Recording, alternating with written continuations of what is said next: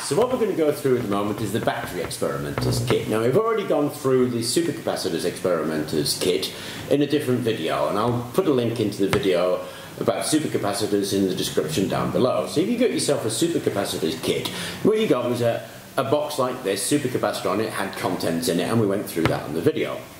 This is the battery experimenters kit, and it's much more comprehensive than the supercapacitors kit, which you'd expect.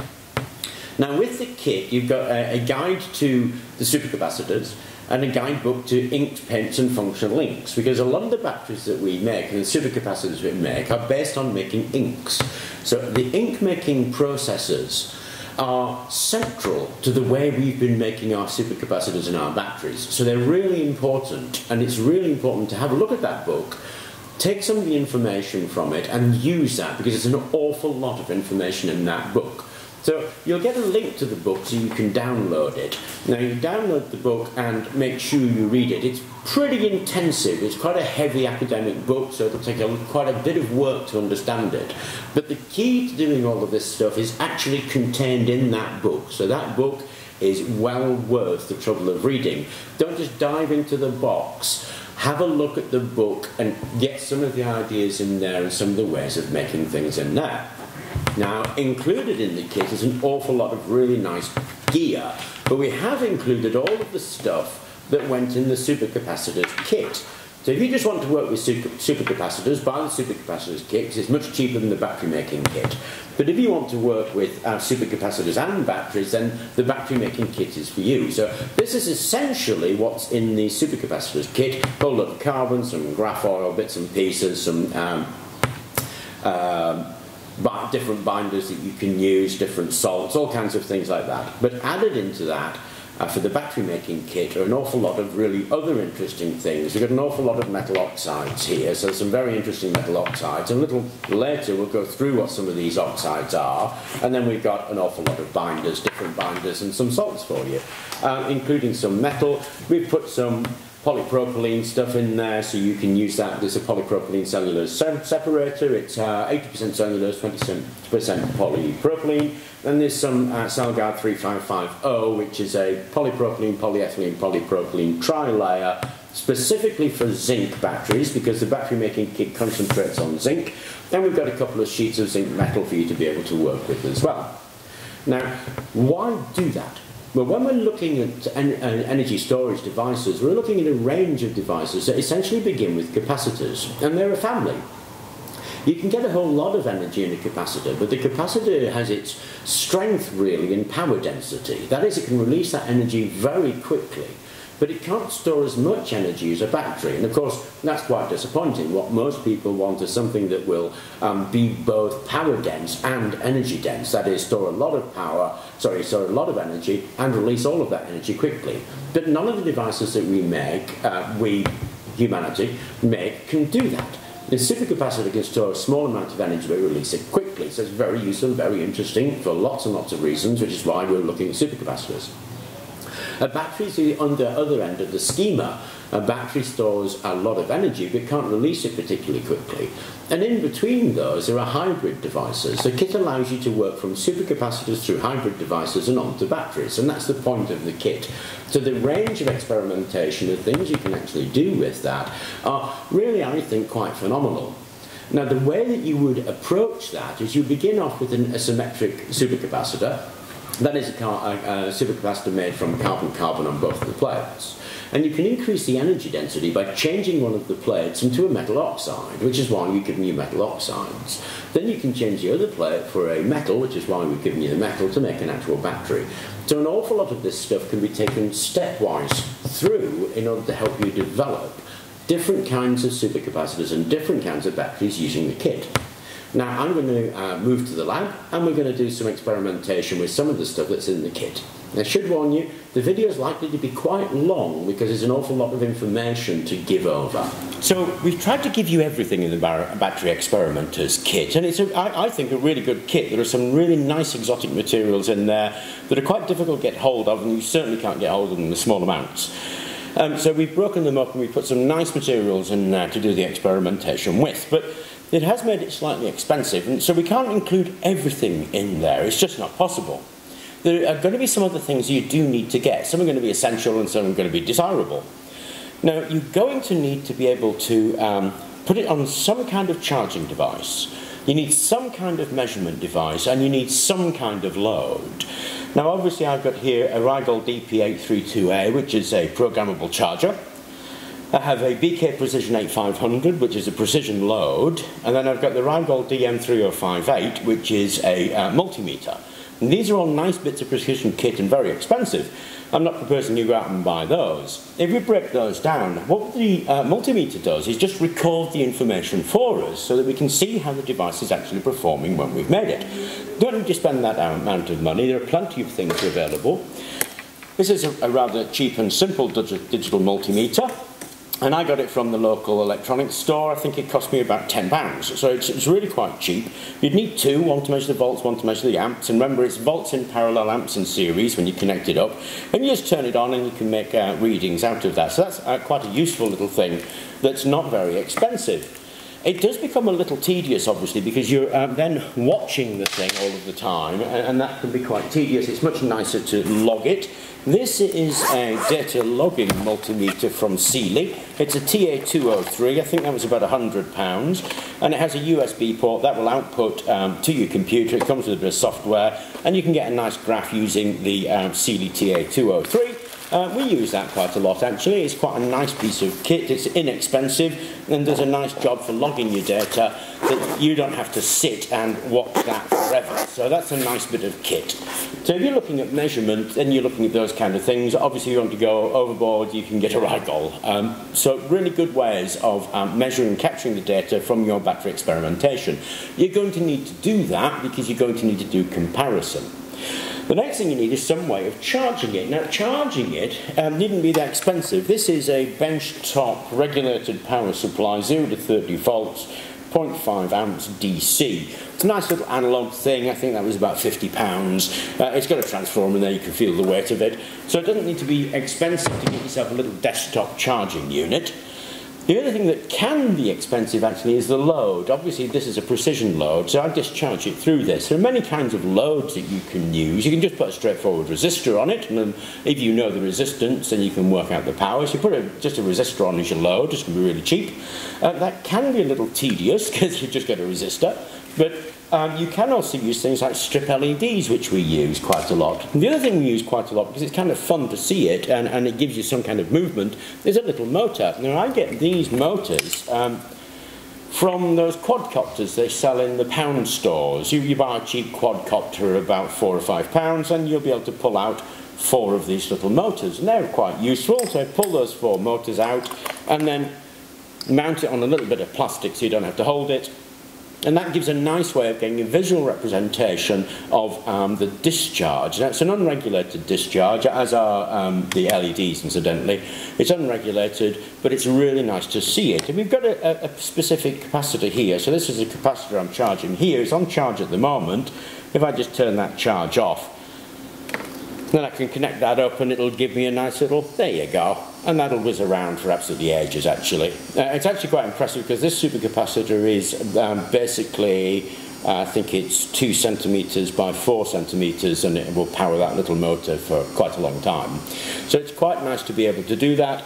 Then, while you're doing that, you've got an estimation of how long it uses, and just grab yourself a stopwatch because you'll be able to just stop and start that to give you an idea of how much time that motor will run. If you don't have the other measuring equipment, you can still get an idea of how much power is being put through that motor. So some way of applying a charge, recording your data, applying a load to your devices are something that's going to be essential to you. Now, the other thing that's probably essential is quite humble. It's this thing. You can't just pour the stuff into a cup and give them a mix with a spoon and hope it's going to work. It's not. It's all about intimacy of contact, thoroughness of dispersion. And a mortar and pestle will help you get a reasonable, do a reasonable job of that to be able to grind those materials up so you can make an ink or paint out of them. The guide with ink and paint making is obviously in the ink paint making book, so have a look at that. Now, the other thing you finally need really is somewhere to hold these things together. Now, very often when I do this, I just slap them on the bench and then I'll just leave them there. But I work in a lab and I've got a glass top, and it doesn't matter if I spill things on the floor. Quite often it does matter. So you need some kind of way of putting your battery together in a unit that won't spill things absolutely everywhere. And the three choices I have on that: one is I have a CR2032 machine, which makes me little button cells. That was £3,000, so it's a bit expensive. The other is to use these things. These things are credit card size laminating wallets, and they go through a little home laminator like that, and they make you some really nice cells like that. That one's actually a rechargeable zinc manganese dioxide battery.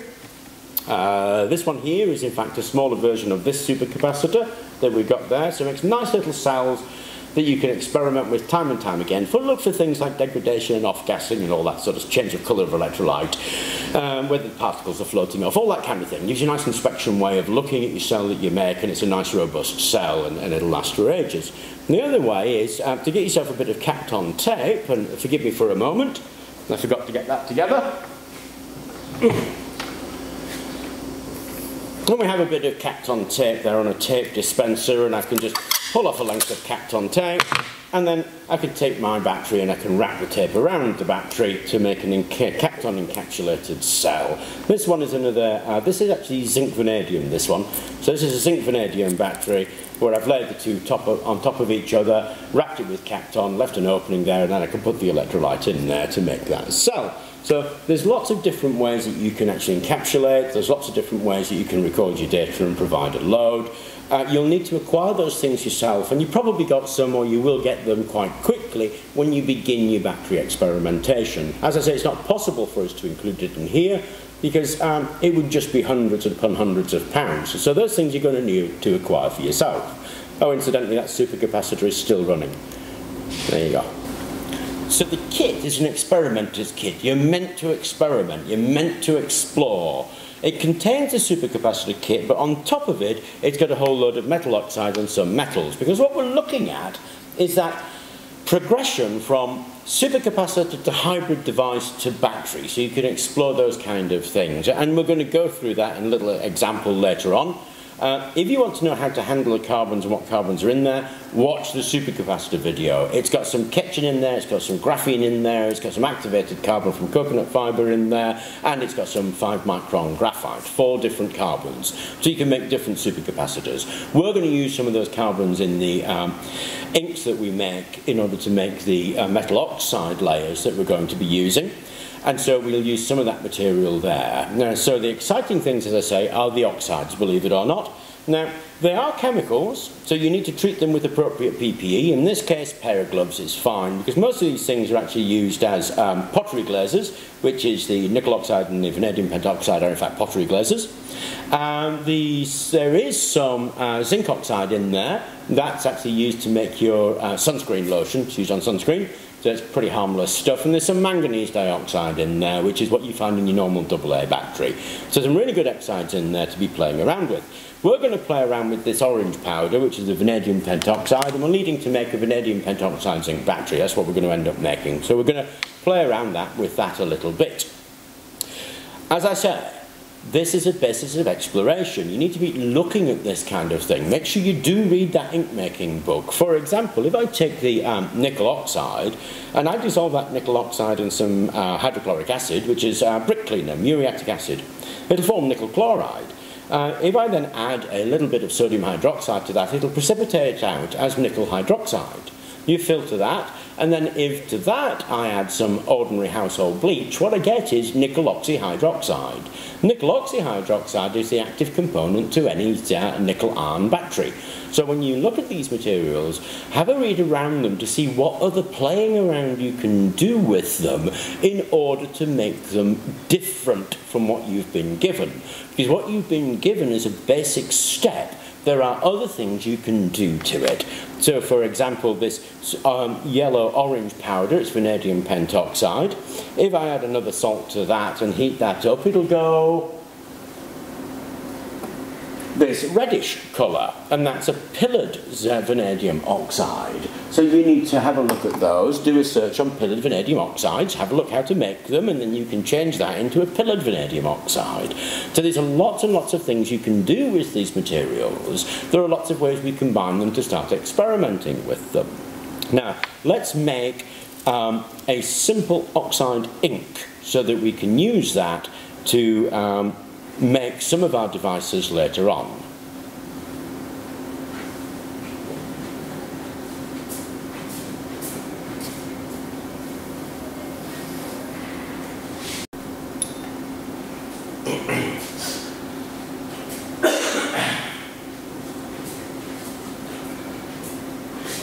So one of the things I forgot to mention as an essential bit of kit is a balance. Now obviously we use an analytical balance, such as this Oerkling NA114.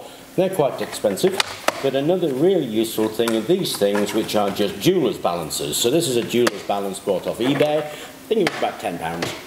It measures down to a few grams or so, which is kind of useful. A few points of a gram, actually hundredths of a gram, which is kind of useful. So you set the whole thing up, tar it so you've got some weight, and we're going to make that vanadium pentoxide ink that we're going to use in our device. Now, we really don't use much of this stuff. We've given you a little bit, but there's a lot there, because we use points of a gram, really. So I'm going to put in 1 gram of my vanadium salt. So here's my 1 gram of my vanadium pentoxide, pop that away. Now in order to make this conductive, because this will be non-conductive, I need to add a conductive additive, and we need to reach something called the percolation threshold. That is the amount of additive we add in order to make it conductive. Less than that, it's not going to conduct at all. More than that, it's a bit of a waste. It's obvious why. It's because when you add the particles, if they're in touch, there's a conductive pathway, so we get a threshold at which all the particles can touch, and they form a conductive pathway, and that's what we actually need. Now usually a good guide to this is somewhere between 10 and 20% by weight of conductive additive to your metal oxide. So we've got 1 gram of here, let's say we'll put 20% in, we need 0.2 of a gram of our 5 micron graphite, which is what I'm just adding now.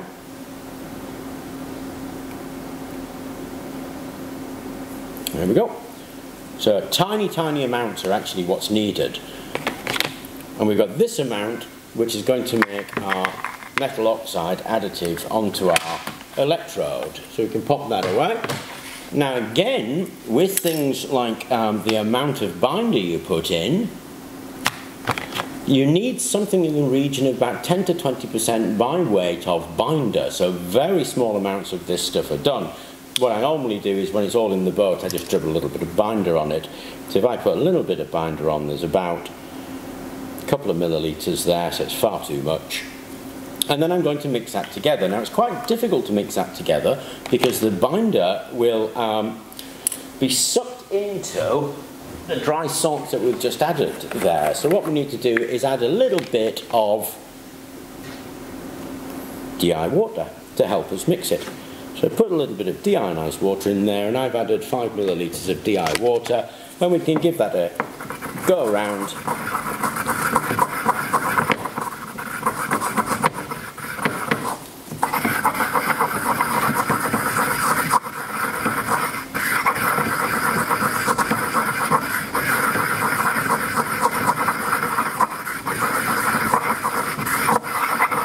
And there we go, we have quite quickly made our vanadium pentoxide ink.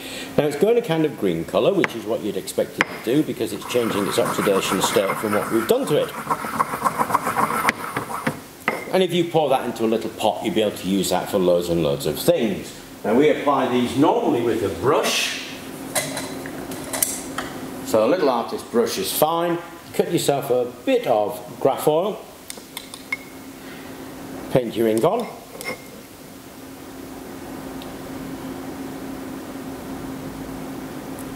And once you've given that time to dry, you're ready to go. Now you can just leave it to dry, or you can turn a hairdryer on it to speed up that drying process. That's all there is to these things. When you're making those inks, it's the same process, really. On the basic level, you need your ink, a conductive additive, a binder, and a carrier. So the binder is the CMC, the conductive additive was the graphite, the metal salt that we used was an oxide, and it was vanadium pentoxide, and the carrier we used was water. Give them a grind around. The longer you grind them, the better it's going to be, because it's all about dispersion. It's all about getting those things thoroughly mixed. I gave that just a couple of seconds or so and left it because I was quite happy with it. just keep on doing it. Do it until you're bored of it, do it a little, do it a lot, see what kind of effects that grinding time has. If you've got some way of mechanically grinding it so you don't have to do it with your hand, find a way of mechanically doing it. Lots of things to experiment in just making the inks. There are lots of different carrier binder systems that you can be using, and they're all detailed in the ink making book. Now, I've made previous sheets because it helps me with this. And that's a vanadium pentoxide sheet. This one's a manganese dioxide. This one's a carbon. We've got some pre-cut zinc. We've got some graphol here pre-cut. And if I go to this, we've got our little bit of Celgard that we're going to be using. Now, when we make these things initially, we were making supercapacitors. And again, you can see how to do that if you look on the Supercapacitors 101, or if you have a look at the video on supercapacitors, we can go into much more in depth how to make a supercapacitor. What I'm going to do is just make a quick and simple supercapacitor here, which is a dual carbon supercapacitor, so it's the same carbon on both sides. Now I've cut myself a little bit of Celgard. That can be my separator. Pop that on there. And that's my supercapacitor. It's a symmetric supercapacitor because it's two types of carbon that are identical on both sides. I can make asymmetric supercapacitors I want by changing the carbon. And now all I need to do is add a little bit of electrolyte salt, and in the kit you've got two electrolyte salts. You've got sodium sulfate and zinc sulfate because they're neutral. They're easy to use, they're neutral, they're relatively safe in terms of chemicals, but you need to be experimenting with other kinds of salts. There are lots of things you can experiment with and lots of salts that you can use. You can even use ordinary table salt. So have a hunt around for other salts that you can use and see what kind of effects those salts have. Now normally when I do it on an open bench like this, what I do is just put a clamp on it because I'm about to connect it to the power supply and I basically don't want it to move. So if I stick that, it doesn't matter which way around it goes. It doesn't matter which one's negative and which one's positive because it's a symmetric device. So I'll just pop that on. It is in fact now connected to my motor. Swap it around so it's connected to my power supply. I've set my power supply at 2 volts. A lot of people ask me, how do you know what voltage to set your power supply at? Because how do you know what voltage the cell is? Well, all of these things operate at reference cell potentials, and you can look those reference cell potentials up to give you what the cell voltage should be. So if you have a look at cell potential reference to hydrogen, you'll get a list of half cells that you add together to give you your overall cell performance. And you can just calculate it from that.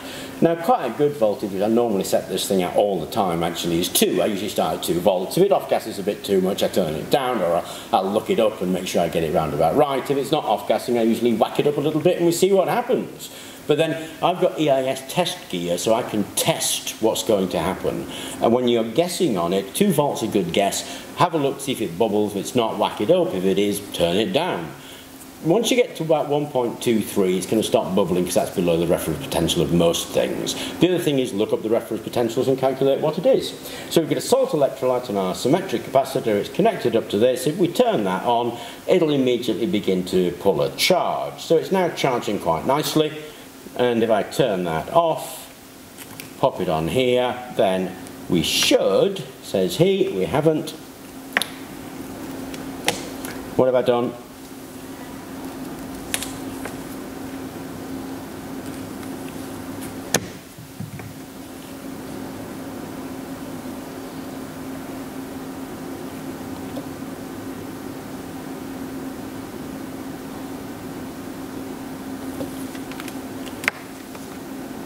There we go.